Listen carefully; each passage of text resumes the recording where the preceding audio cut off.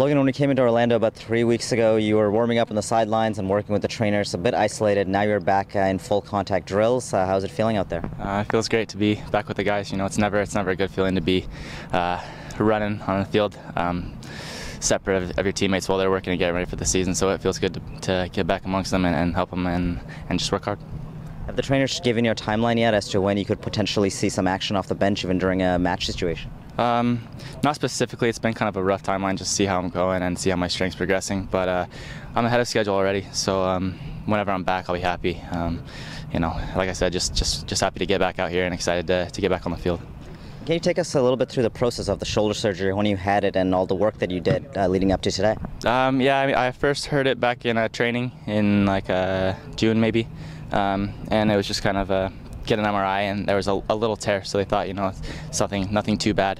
Planned surgery for after the season, but in the game against Montreal, I re-injured it, and when we went in, the tear was a little bit worse than we thought. So it didn't really change much in the surgery, but from there there was kind of a month of not doing a whole lot of anything, slowly start running, and then just pretty quickly back into everything but pushing. So that's where I'm at right now.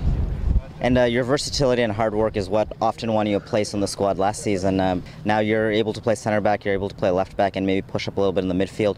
Where are you feeling most comfortable in the system that Ryan Nelson and Fran O'Leary are employing at Toronto FC? I've been trying to watch everything that they've been teaching the guys, so I've been paying attention a lot to the left back spot, watching what they're having Ashton do. So I'm getting a little bit more comfortable there. Center back, left back, you know. Like I've said before, I'll play anywhere that the coaches want me to. Just want to help the team win some games.